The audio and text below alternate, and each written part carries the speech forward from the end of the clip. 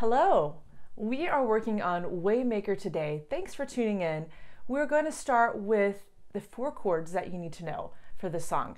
So we're going to do it in the key of C. Originally it was done in the key of B. I've heard it done in several other keys, but C seems to be a good choice, mostly because there's no sharps or flats. So for beginners, that's a good place to start. Before I dive in, I want to give a shout out to Urshan College and our class piano group. Thanks for tuning in. And also to our church friends who are subscribing, wanting to grow, wanting to become better at playing in their churches and serving the kingdom of God. Thanks for joining us. All right, so we're going to begin with 4 chords. We have the F chord, C chord, G chord, and A minor chord. Those are our 4 chords: C major, F major, G major, A minor. So let's take it to the keys, see if we can get ourselves sorted out. I'm going to put the chords for the right hand. Mostly the right hand is where I'm going to focus at the beginning. Right hand, you can opt to jump around and do bigger stretches between the chords. For us starting, I think that's a little more complicated and a bit more stressful, so we don't want to do that just yet. So I'm going to put the chords into an arrangement where they're very easy for the hand to reach, and I think that will be more comfortable. So you'll see at the keys here, my right hand is on middle C, 3rd finger you're going to go to F, and 5th finger you're on A. So this is spelling this F chord, C, F, A. The name of the chord is in the middle, and that's the 1st chord, F chord. We're then going to shift over to our C chord. You notice that my thumb did not move, it stayed. So 3rd and 5th finger, you shift down 1 key over, 1 white key, F, A to E and G. Same fingers 1, 3, and 5. So I'm just going to take a moment and rock back and forth between those 2. If you would join me and get comfortable with that position. If your pinky's feeling a little weak, bring that elbow slightly away from the body so you have a chance to get a little more support through here. Okay, thirdly, we have the G chord. I'm going to move that thumb down half a step from C to B. 2nd finger, you are already on that C chord, you are already touching the D. You're right on top of it. So just play your D. Pinky, you get to stay the same. No changes there. B, D, G. I'm going to use the 2nd finger on this chord. 1, 2, 5. There you go. So we have 3 out of the 4 chords already. Yeah, that's it. 3 out of 4. So let's rock between the 2nd and the 3rd chord, letting your hand feel those position changes. Just the 2nd and the 3rd chord. Here we go. C chord with you. And then small shift down with the thumb to the B. C chord, G chord. Lastly, we're going to put in the A minor chord. I'm going to walk down 1 white key. So we have A, C, E. There's that chord in root position, 1, 3, and 5. So all the fingers are 1, 3, and 5, except for the G chord, 1, 2, 5. All right, you might need to take some time and work on the G chord to the A minor chord and rock back and forth. That might be the most challenging move on this set of chords. Okay, so my true beginners out there, I'm so excited you're here. You might want to pause the video just for a moment, go through those 4 chords, taking your time until your right hand feels completely confident. Pause here. All right, those of you continuing on, you've got those chords in hand, right hand, you're ready to go. All right, so what we're going to do now is add the timing. So there's 4 beats that we're going to feel very consistently. So you want to have a very steady pulse, a heartbeat all the way throughout this song so that it stays very consistent. That works well for your drummers, of course. You want to work with the drummer, not against the drummer. So our 4 beats, I want to point out that this selection begins with an upbeat. You are here. That's the beginning of the verse. You are here. Here is the beginning of beat 1. This happens all the time. Don't worry, don't panic. I'm just going to say you are, and then I'm going to start playing on the notes, or excuse me, on the word here. So let's try that at the keyboard. We're going to count to 4 for each chord. Okay? So each chord is a whole note equaling 4 beats. So let's see how that works. Here we go. I'm set up.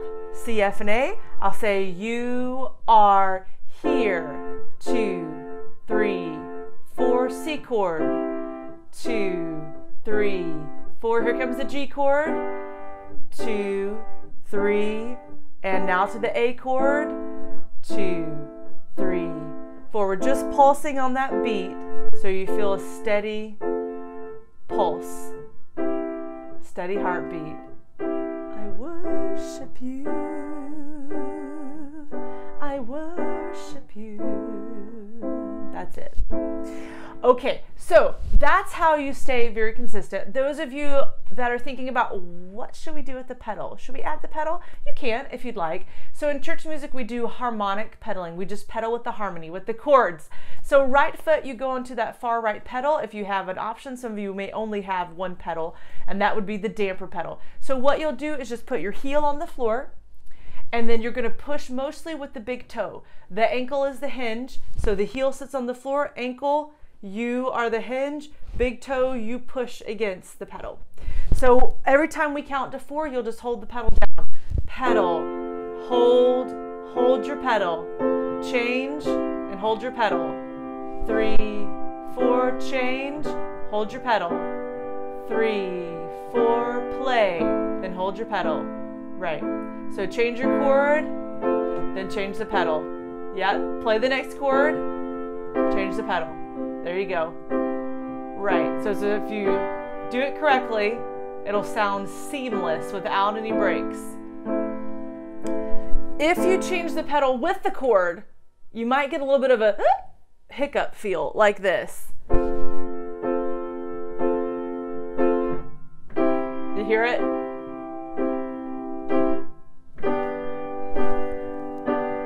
So you want the pedal to actually change slightly after the new chord. That is actually correct.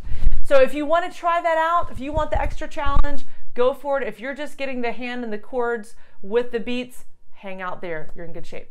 Let's talk now about the left hand. Left hand, we haven't said anything yet. So left hand, go to the keys. You're going to find F with your 5th finger.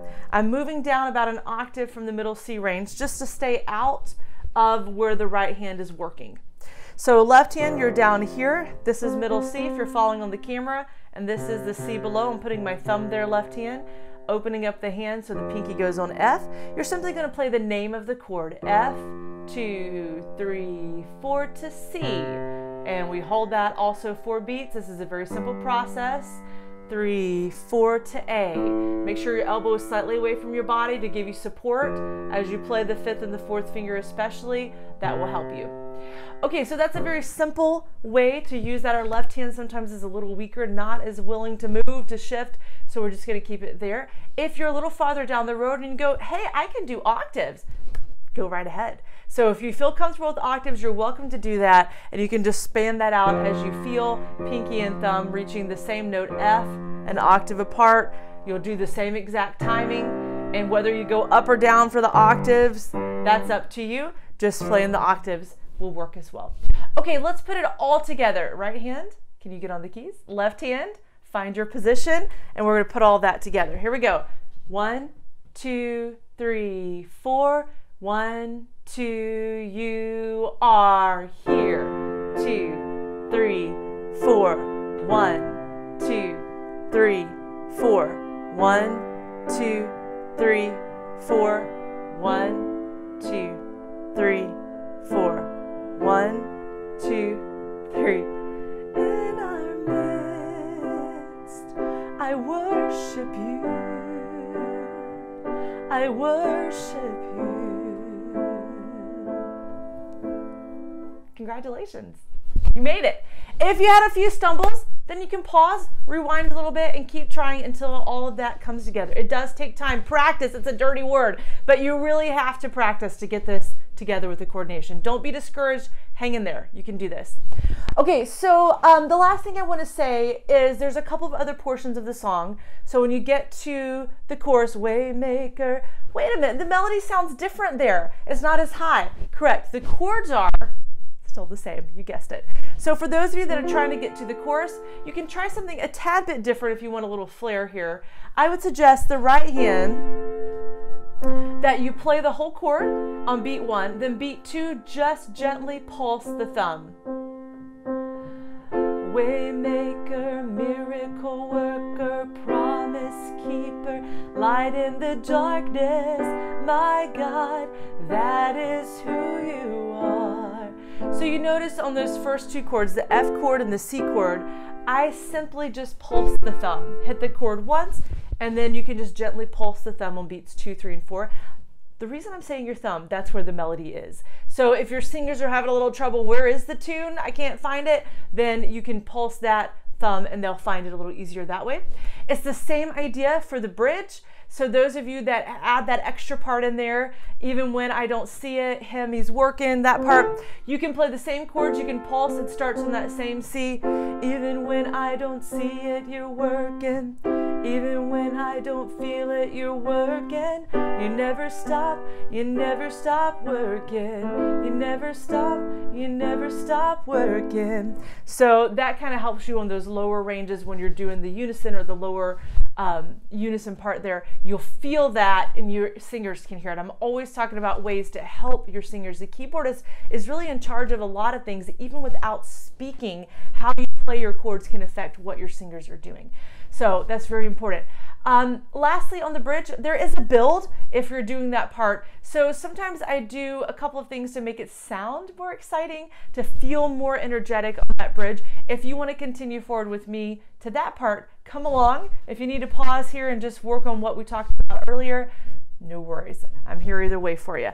Okay, so moving to that next part, we'll have even when I don't see it, he's working. So I do a pulse on 1, 2, 3, play, new chord, 2, 3, 4. So it's a play and hold for 3 beats. 1, 2, 3, play it again on 4 and jump to the new chord, 2, 3, play, new chord, G, 2, 3, play, then A minor. So it gives you a little bit more of a pulse there and it feels more energetic. And lastly, if you want to do a full out cut, you could do 1, 2, 3, 4, 1, 2, 3, 4, 1. You got the idea. So that kind of gives you a little bit more to do instead of just sitting there and hanging out all the way through with that same simple quarter note pulse. So those are ideas that you can do. Left hand, if you want to get involved, 1, 2, 3, 4, 1, 2, 3, 4, 1, 2, 3, 4. So I simply did the name of the chord and the thumb above it. Pinky, thumb. C chord, pinky, thumb. G chord, pinky, thumb.